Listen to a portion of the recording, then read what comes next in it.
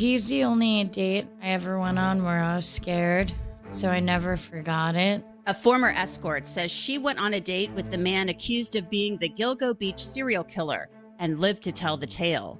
Now, Nikkie Brass is here to tell her story and why she believes she made it home that night. Our podcast, I'm Angenette Levy. The Long Island serial killer case shows exactly how dangerous it can be to work as an escort. Nikkie Brass worked as an escort several years ago, and in the time she worked as an escort, she said there was only one date that scared her. She says that date was with Rex Heuermann, the man accused of murdering 3 women who worked as escorts. Heuermann remains behind bars in the Suffolk County Jail, where he's being held without bond. He's accused of murdering 3 petite escorts, Melissa Barthelemy, Amber Costello, and Megan Waterman. The district attorney says Heuermann is the prime suspect in the murder of Maureen Brainerd Barnes. Heuermann has said through his attorney that he is innocent, but the DA says DNA and cell phone records connects him to the victims and the crimes. Joining me to discuss Rex Heuermann is someone who actually went on a date with him. She is Nikkie Brass. She is a hairstylist and a makeup artist and a former escort. Nikkie, welcome to Sidebar. Thanks so much for joining us. Thanks for having me. Nikkie, when did you first realize that Rex Heuermann was somebody that you had encountered some time ago? So, he's the only date I ever went on where I was scared, so I never forgot it. And for the last 9, 10 years, I've told dozens of people that I swear I sat down and had dinner with the Gilgo Beach killer, and people thought I was crazy. And once he was arrested, my friend recognized his picture because I showed it to her before the date and said, you know, he's an architect in Manhattan. And she remembered it, and she was like, oh my God, it was him. And I knew it was him. I knew it was him. Was this soon after he was arrested, like right afterwards? So he got arrested. I have, kids, so I watch more kid shows than I get to the news these days. But once the story broke, I had texted her and I said, hey, you should go check out the news. The Gilgo Beach killer was arrested. Go look at him. And she went and turned it on. And right away, she was like, oh my God, it's him. How did this date get arranged? Was it on Backpage? Was it on Craigslist? So I had back pages, Seeking, Sugar Daddies. I had so many different pages with ads with a Google generated number that you could contact me on. So I'm not sure which one he contacted me through. I tried reaching out to one of the sites and actually asking if they could pull the messages between us on that now deleted account, and they wouldn't do it because I wasn't the owner of his account. So law enforcement, just so the viewers and listeners know, they can subpoena that information, but you can't get that information. Yeah, and not only that, because I was on so many sites with the generated number, there's no way for me to tell you with absolute certainty which one he contacted me through. So you think it was 10 or 11 years ago, so that... It was summer of 2015. Summer of 2015. Yes. So when he reaches out to you, he calls you on the number. It's a Google generated number, you said. He didn't call, we texted. Oh, I'm sorry. Okay, so you guys texted over the Google generated number. Do you remember what he said, or was it just like, hey, I'd like to meet up with you? Initially, it was, hey, I'd like to meet up with you. Then it was, he wanted me to go directly to his house in Massapequa. And when I tell you I'm like the most locationally challenged person on earth, I can live somewhere for 5 years, and I still need to GPS getting home. So I was very unfamiliar with Massapequa, and I said to him, I don't want to go directly to your house. I don't know the area. I don't have friends there. I'd feel a lot more comfortable if we met in a public local place near me. And if I'm comfortable, sure, I'll come back to your place. But he wanted you to come to his home. He wanted me to come directly to his home. He didn't want to meet at a public restaurant. Knowing what you know now, because the police are saying the dates he would go on with the women that he's accused of murdering happened when his wife was out of town. So does that freak you out? Kind of thinking about that in hindsight. No, what freaks me out in hindsight is thinking that this man sat across from me bragging because he knew I was in such a vulnerable position in my life that I wouldn't go to the cops because, one, I probably wouldn't be believed, or two, I'd probably be arrested. But I think that's what freaks me out the most, is that he may have put hypotheticals or said, he or what he thought, but it was somebody who had done it and been there describing those crimes. And I think that's what scared me the most. So tell me about the date. Tell me exactly where you met in public and what happened from there, if you don't mind. So we didn't meet at his car. I know a lot of people were like, did you see what kind of car he was driving? No. So he met me directly in front of the restaurant, the steam room in Port Jeff. We walked in, we grabbed a seat, we ordered drinks. He was surprised that I don't drink alcohol. I don't know why that's such a surprising thing to people. And he ordered his drink. We ordered some food. I don't remember what he got, but I know I got salmon and rice because I was allergic to shellfish. And we started talking.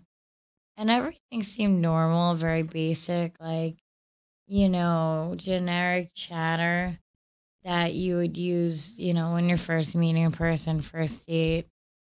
And then switched to, he asked if I was interested in true crime. And at that point, it still wasn't weird for me. I actually got excited because I am a true crime fanatic. Like, I could quote very weird, random things from serial killers or know facts that very few people know. Like, very, very heavily involved in, the true crime scene. But even though I'm a fan and I'm involved, I have empathy for the victims. The way he described things wasn't like the point of view of somebody who, had empathy for the victims. So basically, like when he talked about the other killers and their victims and different things like that, he talked about it like a true crime buff. He talked about it the way I would, or you would, or any other person would. It was when we got to him saying, have you heard of the Gilgo Beach murders? And I said, yes, I've heard of the Gilgo Beach murders. And like, I'm from Long Island, we all have. And that's when he started talking about it. He sat up straighter. He had like this smirk on his face. It was almost like he was like excited to talk about it. Like, I get to talk about it now. This is great. What did he say about the Gilgo Beach murders? So he asked me if I thought Shannon Gilbert, that Jersey City girl, was connected. I said yeah. And he said, yeah, I do too.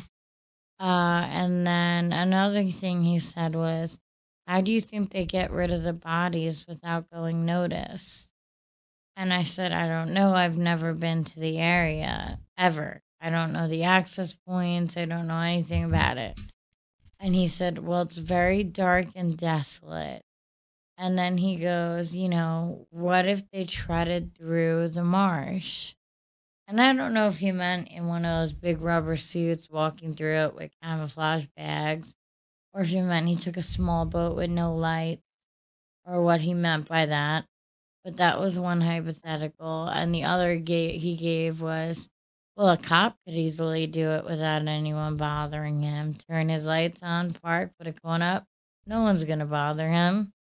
So what happens after that part of the discussion? Did you think This is just a little too creepy. It's a little too descriptive. I'm out of here, or what happened? So I tried to be polite. I actually stayed through the whole thing. And I remember him saying, it's up to 10 victims now, right? And I said, I think so. I wish I could describe it. Like, I wish there was a word for it. But he seemed like somebody who was reliving it and enjoying it, and like almost like mentally orgasming. Like later on, he was going to get to reveal the truth to me that all along it was him. Like he was building up to it at the dinner, and almost like it was a game for him. It was funny. Like the way he talked about the victims was like, well, they were just escorts, they were just prostitutes, they were just whores. And then he'd be like, but don't worry, I don't think of you that way. I know you have aspirations and hopes and dreams.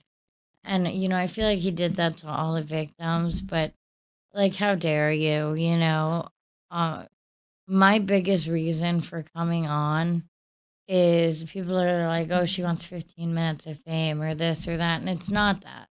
It's these women are being dehumanized for a job that they did.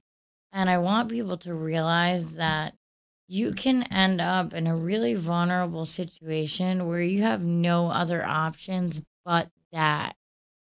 And that doesn't change it. They had hopes and dreams and aspirations. Like I got the chance to become a mother. I got the chance to become a really talented hairstylist and makeup artist. I was given that chance because I survived. These women had that taken away from them because he thought that he had the right to do that. And that's my biggest thing is I want people to put a face to these women that isn't just an escort. I want them to see that these women, if they had gotten a chance, probably would have gotten out and lived their dreams too. And I think that's very important. I think that they are dehumanized. I agree with you, by some people, and ultimately by the person who took their lives. Did he say to you in your discussions how he believed the women were killed? I know he said strangulation and hammer. I know he said, I feel like a hammer would be real quick and easy. He said, usually it'll take one time. As if like Did, hitting them once with the hammer in the head would usually do the trick. And, did he at his say, size and his weight, I could imagine that kind of force would be at one time would be enough. I said, and I think also other sick things go on, like cutting fingers off or toes, just a lot, torture in small ways. I feel like he's an animal who's been slowly building up. And, you don't just kill for 10 years and suddenly get caught. This man's been traveling for a very long time. He's smart, he's calculating, he's cunning. He knows what he's doing. There are a lot more women connected to Rex Heuermann than just who he's charged with. And I think in the future, we're going to see that. what happened after all of this discussion? And you said you're polite. You stayed through the dinner. So he asked if I was going to come home with him. And at that point, I had a bad feeling in my stomach. I was scared. I was thinking I might have to order that weird drink from the bartender to get me out of here. And I ended up saying to him, it's late. I don't know Massapequa. I don't want to drive there and then have to drive home that late and that tired. Maybe another time. And he was like, no, no, no. Like, leave your car here. You would take my car. Why would we take two cars? That's stupid. Like, let's just save gas. Like, very insistive. Then I took my car and left it in the parking lot and went into his car. And in hindsight, I think it's because he didn't want to be on traffic cameras having to get rid of a girl's car. So how did things end? I mean, did he pay you at all, or did you just say, I think I'm gonna go home? How did things wrap up? I didn't get paid. I said, thank you for it was nice meeting you, but I don't think this is gonna work out. And I had texted a friend and had them meet me in the parking lot because I was scared. And I told Rex, oh, I have somebody meeting me here just to make sure I get home okay. Because I feel like if he didn't know that information, he might have been planning to go after me in the parking lot for all I know. He was terrifying. So I got up. He gave me that firm handshake again. And we walked out, and my friend waved to me. And you could tell he was very visually agitated. He was annoyed he did all that work, and I wasn't going with him. Like you could definitely see the agitation within him, but I was just glad to get out of there. When he introduced himself to you, how did he introduce himself? Online Do we you- had fake names. I couldn't even Mhm. tell you what at this point. But when we met, I said, "Hi, my real name's Nikki. It's nice to meet you." Something along those lines, and he said Rex, and that was it. But I knew he was an architect from Manhattan before I even went on the date with him. So you left. Never heard from him again, I assume, or did you ever hear from him I again? deleted counts. I blocked numbers. I made it where it was impossible for him to find me again because I did not want that encounter. My everything in my body told me that I needed to get away from that man. But he And originally wanted you to come to his home. yeah. And when I tell you, I've met men, I never felt that for any other man ever. I never felt that kind of fear except for with him. And that's why I remember it so vividly, is because I was so scared. I feel like you don't forget that kind of fear. When did you stop? When did you stop this line of work? Was it shortly after that? Did you think I have to really do something else, or are you? Do you So, remember? the system kind of had me screwed for a little while there. I had a few years after where I couldn't get out of. I danced, I worked at strip clubs, things like that in nature, but I didn't do sex work as an escort anymore. I kind of got scared out of it, but I was working strip clubs and still in the sex work industry. It took eight, either 8 to 10 years of my felony being that old for me to be able to finally get accepted back into a school and start making a career and a life for myself. So, Nikki, have you contacted the Suffolk County Police Department? Have they interviewed you at all about this interaction you had with Rex? So they didn't, reach out to me at all for a while. It took up until last week to finally reach out to me. And I set up an appointment to go there, but I have a newborn and other kids, and I was so exhausted. I ended up passing out. And, while my daughter napped, I ended up napping too, and I missed it. And I called, and we're going to reschedule it for probably late this week or next week to go in and have an interview. But I ruined that. I slept right through it. I was exhausted. Well, is there, or do you have any final thoughts about this? I can't imagine realizing I went to dinner with somebody who is It's accused of something so awful. I mean, that had to just be really chilling. it's not a new realization. This is something I've been telling people for years. So for me, this isn't a new discovery. This is something I've known. Um, it's just not. It's the validation of knowing my instincts were right. That feels good. But Mhm. otherwise, I think that I could have been another victim had I made a different choice. Well, I think that we're all glad that you had such good instincts and you trusted your gut. They always say trust your gut. And you did. Nikki, thank you so much for coming on. We really appreciate it. And we hope you'll come back another time. I would love to. I reached out to Suffolk County Police and asked whether detectives plan to interview Nikkie Brass about her experience. A spokesperson told me the department does not comment on who detectives have or have not interviewed. However, the spokesperson said if Nikkie Brass had an encounter with the suspect and wants to tell her story, she can contact the task force to schedule an interview. That's it for this edition of Law and Crime Sidebar Podcast. You can listen to and download Sidebar on Apple, Spotify, Google, and wherever else you get your podcasts. And of course, you can always watch it on Law and Crime's YouTube channel. I'm Angenette Levy, and we'll see you next time.